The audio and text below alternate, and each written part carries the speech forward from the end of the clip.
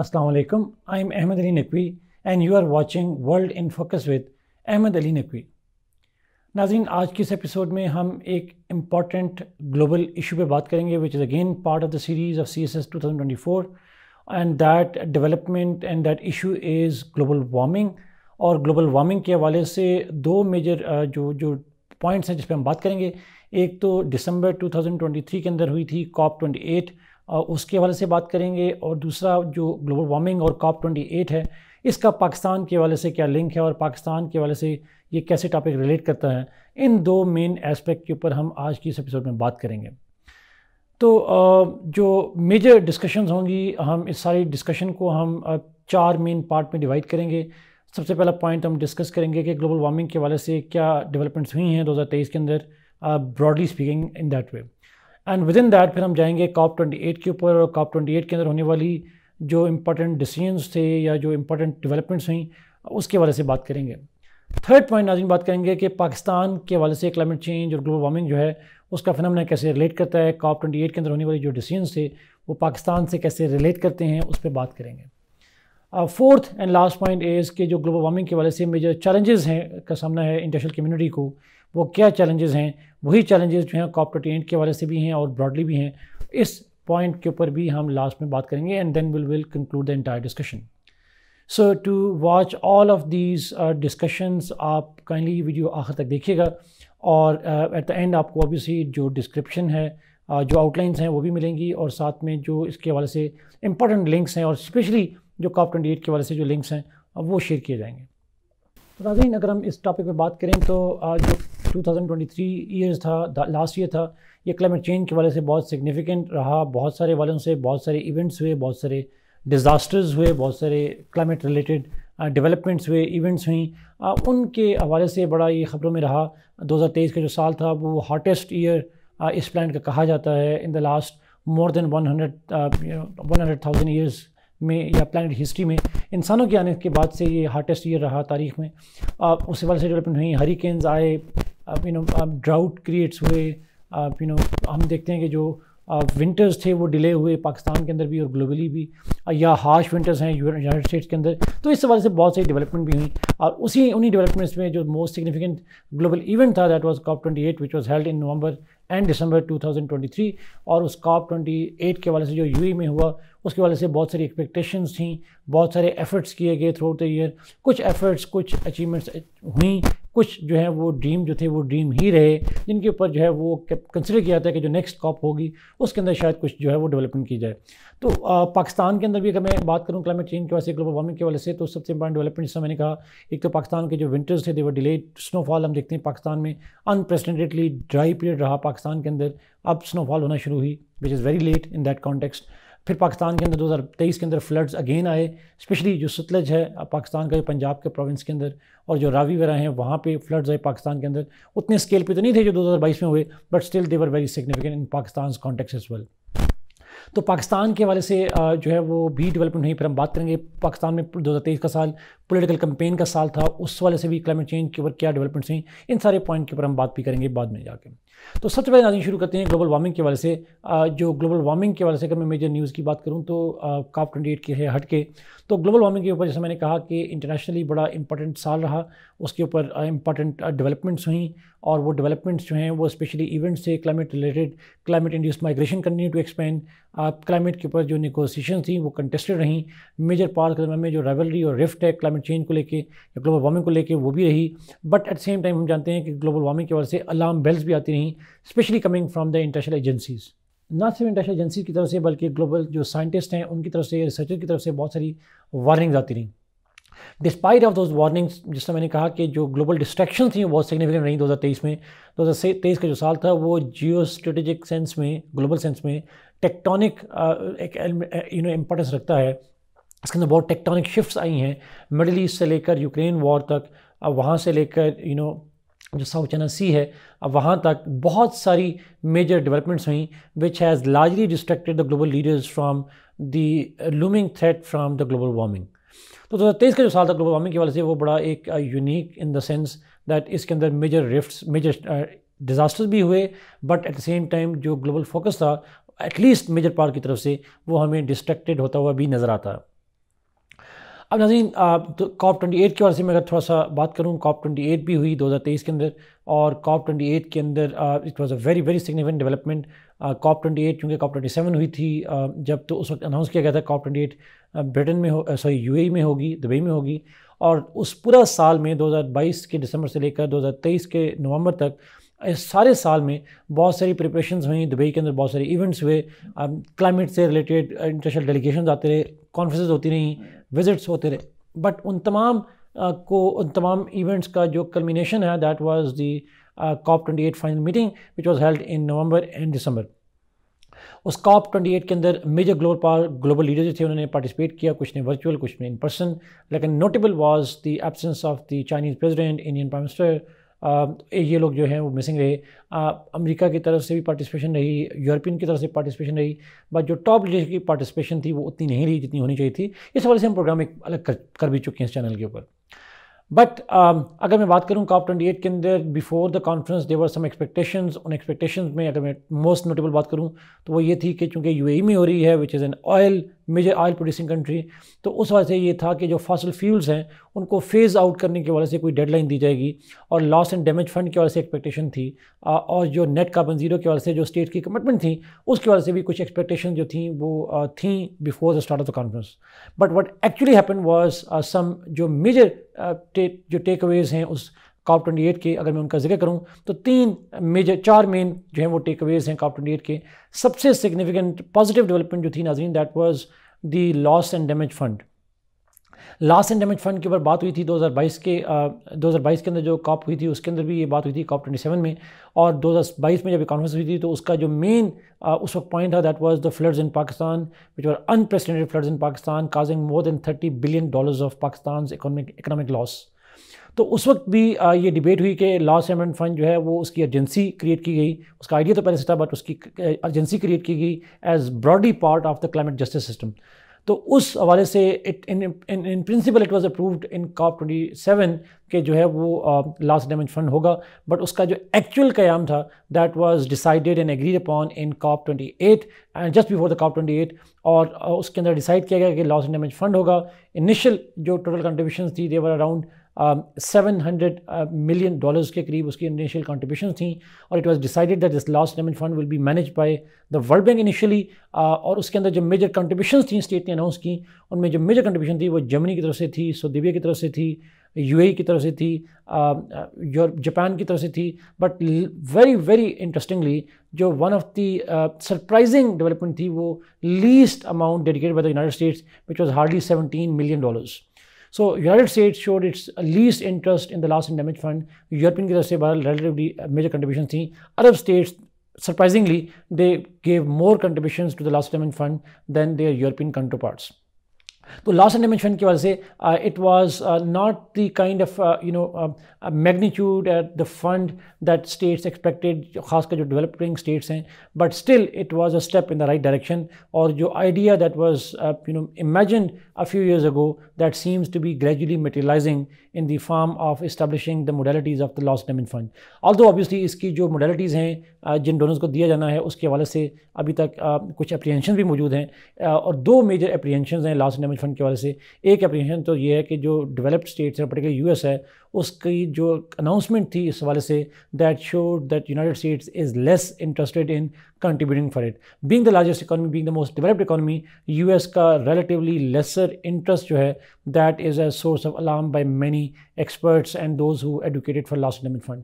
دوسرا بڑی جو کنسرن ہے ناظرین اس کے حوالے سے وہ یہ ہے کہ اس کی جو اسپینڈنگ ہے اس کی کوئی موڈیلٹیز ڈیسائیڈڈ نہیں کی گئی, but obviously it is supposed to be spent on the developing states.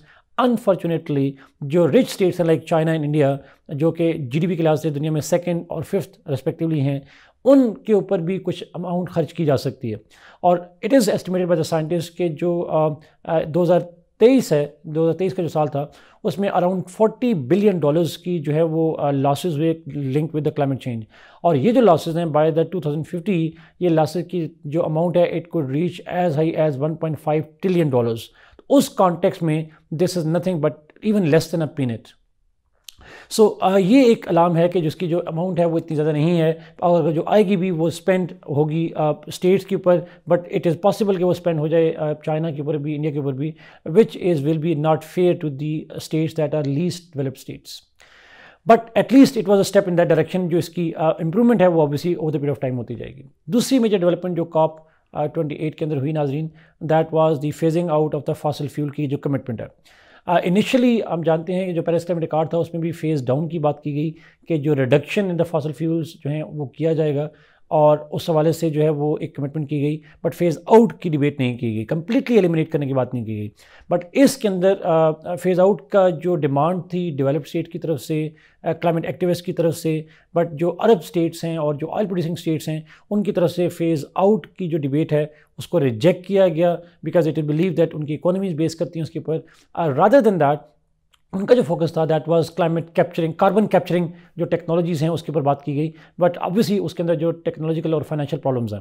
سو اس جو COP 28 ہے اس میں کمپرومائز یہ کیا گیا کہ نہ ہی فیز آؤٹ کی بات کی گئی، نہ ہی فیز ڈاؤن کی بات کی گئی، بٹ یہ بات کی گئی transition away from fossil fuels, اور اس حوالے سے کوئی ٹائم فریم یا لیگلی بائنڈنگ کوئی کمٹمنٹ نہیں کی گئی، وچ از ان سم وے اے progress towards a step. But at same time there are people who believe that this agreement is fall short of the tangible kind of targets given, but at least they still appreciate saying that at least for the first time phase down say we are moving toward the transitioning towards gradually shifting away from fossil fuels, which is closer to the concept of phase out rather than the phase down aspect. تو یہ ایک important development تھی. اگلی ناظرین interesting بات یہ ہے کہ فیز 29 جو ہو رہی ہے یہ آذربائیجان میں ہو رہی ہے، again a major oil producing country, اور اس حوالے سے اٹ از بلیو کہ شاید اس کے اندر بھی فیز آؤٹ کی جو کمپلیٹ ڈیبیٹ ہے یا کوئی جو ایسٹیمیٹس ہیں یا کوئی ایز اے لیگلی بائنڈنگ جو ٹینجیبل گولز ہیں وہ شاید ڈیسائیڈ نہ کیے جا سکیں. But over the period of time it is the beginning of a process جس کے اندر ہم الٹیمیٹلی فیز آؤٹ جو ہے وہ دیکھیں گے فاسل فیولز کا. بٹ تھرڈ امپورٹنٹ ڈیولپمنٹ ناظرین that was related to the جو پیرس کلائمیٹ اکارڈ کے اندر جو کمٹمنٹ میڈ کی گئی تھیں کہ جو نیٹ کاربن زیرو اچیو کیا جائے گا بائی 2050، اس حوالے سے بھی کچھ ڈیولپمنٹس کی گئیں. آلدو اس کے اندر جو اسٹیٹس تھیں ان کے اندر کچھ جنرل ایگریمنٹ تھے یہ کہ جو رینیویبل انرجی ہے وہ ٹرپل کی جائے گی، اس کی جو پروڈکشن ہے اس کا جو شیئر ہے جو کرنٹ اسٹیٹس سے جا کے 2019 میں جو کمٹمنٹ کی گئیں اس سے بڑھا کے states will move towards the renewable energies, the clean energies, اور گریجولی اس کا پرپز یہ ہے that by 2060 globally 2050 net carbon zero achieve کیا جائے، اور نیٹ کاربن زیرو جنرلی نہیں but net carbon zero in terms of carbon dye oxide. But that is again linked with the previous point جس میں نے کہا کہ جو phasing out of the fossil fuels ہے وہ کمٹمنٹ جو ہے it would be linked with and proportional to the net carbon zero that status want to achieve ultimately by 2050. اگر یہ 2050 تک فیز آؤٹ نہیں ہوتا، نیٹ کاربن زیرو اچیو نہیں ہوتی، تو پیرس کلائمیٹ اکارڈ کا جو ٹارگیٹ ہے that we have to limit the global rise of global temperature to 1.5 degree Celsius Abu the pre industrial level, وہ مشکل ہو جائے گا اگر ایسا نہیں ہوتا تو کہیں نہ کہیں پہ یہ تینوں پوائنٹ جو ہیں وہ کنیکٹ کرتے ہیں. لاسٹ امپورٹنٹ جو ڈیولپمنٹ تھی COP 28 کے اندر ناظرین that was the development related to kind of ایک ڈیش بورڈ کی بات کی گئی، ایک اسٹاک پائل کا ڈیٹا کی بات کی گئی کہ جو اسٹیٹس کی پروگرس ہے، اسٹیٹ کے جو ٹارگیٹس ہیں، اسٹیٹ کی جو اچیومنٹس ہیں over the period of time, اس کے لیے ایک بگ ڈیٹا ڈیولپ کیا جائے گا، اور اس ڈیٹا کے اندر جو ہے وہ اسٹیٹس کے لیے ان کی پروگرس کو جاننا، ان کی پروگرس کو ٹریک کرنا اور ان کی پروگرس کو مانیٹر کرنا، it will become relatively easy and there for it would be creating more transparency and there for more accountability for different states in terms of their commitments made at different climate related events and conferences. اب آتے ہیں ناظرین third point کے بعد، جو third part ہے ہماری اس discussion کا، دیٹ از یہ جو کلائمیٹ چینج اور COP 28 ہے اس کو پاکستان سے ریلیٹ کرتے ہیں. ناظرین Pakistan was major advocate of loss and damage fund as a part of the climate justice in 2022. جب پاکستان کے اندر سفرنگ تھی اس وقت پاکستان کے جو فارم منسٹر تھے بلاول بھٹو صاحب وہ گئے تھے، پاکستان کے اندر سے شیر رحمان صاحب نے پارٹیسپیٹ کیا تھا، گورنمنٹ کی ایک فل انڈورسمنٹ تھی ایٹ دیٹ ٹائم. اس وقت کیونکہ انٹرم گورنمنٹ ہے پاکستان کے اندر اور انٹرم گورنمنٹ کی جو ریپرزنٹیشن ہوتی ہے وہ ویسے ہی اتنی زیادہ سگنیفیکنٹ نہیں ہوتی. But again Pakistan obviously is a major افیکٹی، ہم 5ویں موسٹ افیکٹڈ کنٹری ہیں in terms of the global warming, اور ہمارے یہاں 2023 کے اندر بھی फ्लड्स आए, 2022 के अंदर भी आए थे, तो पाकिस्तान की पोजीशन उसी ऊपर थी. We wanted loss and damage fund and we wanted to make sure that the deserving states like Pakistan do get there due share because of this loss and damage fund that was created.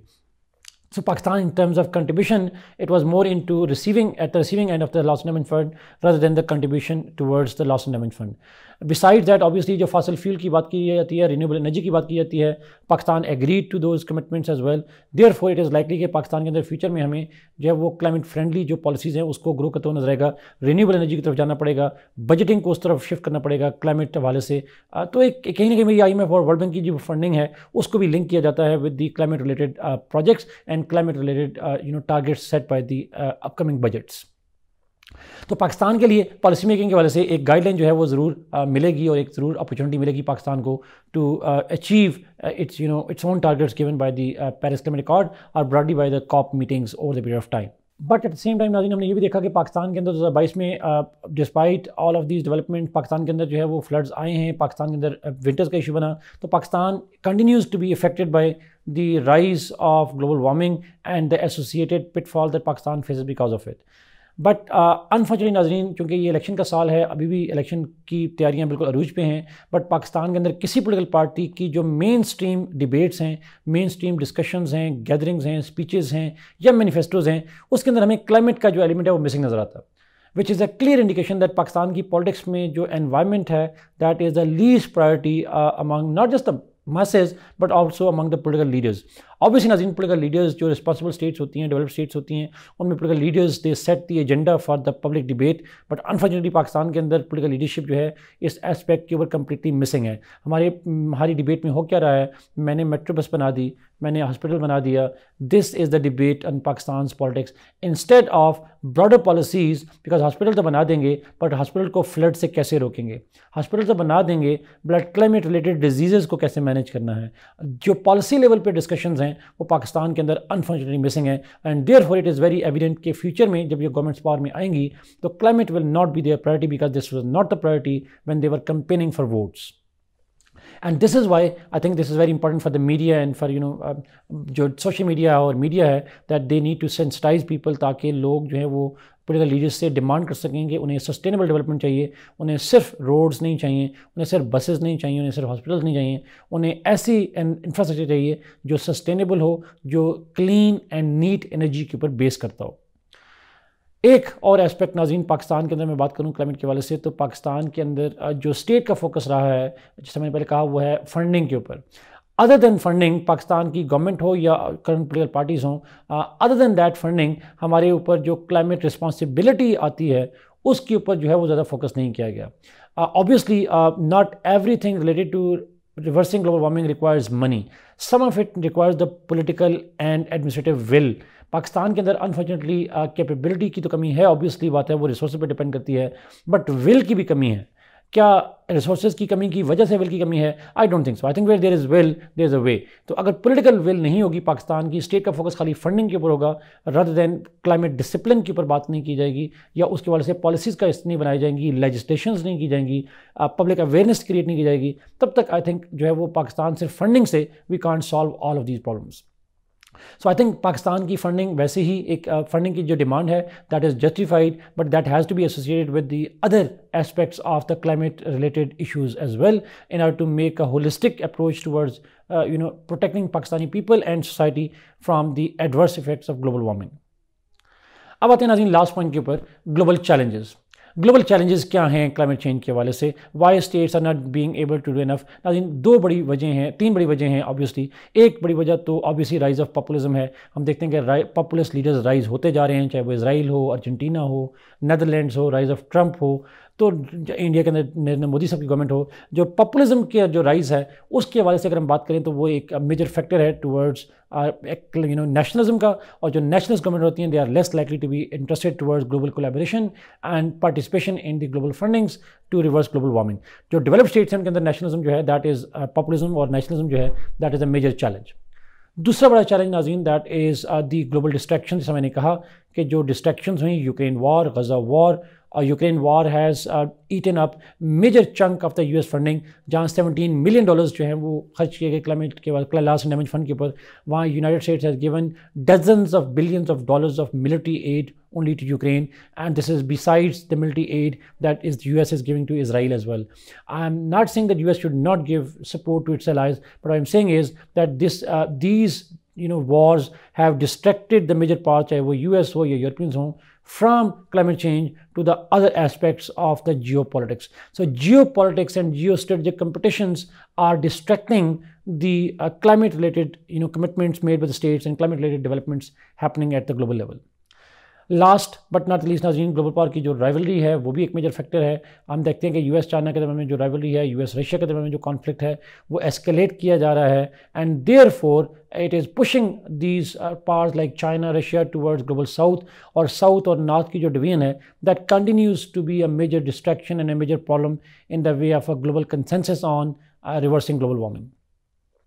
So to conclude नाज़रीन, हम कह सकते हैं कि जो global warming है it's a very very important global issue, it's a existential threat to the humanity, but I wonder and I suspect that if particularly the developed states जो leaders हैं, they are aware, or at least they are bothered by such kind of warning given by the scientists as well as some of those who are sensitized about this issue. Let's hope नाज़रीन that global geopolitical considerations जो हैं वो gradually they take a back seat, और जो humanity की existential threats हैं they take the front seat in the opinions and in the policies of the major powers of the world. Thank you so much Nazreen for watching this program. Kindly like this video, share it and subscribe this channel. Allah Hafiz.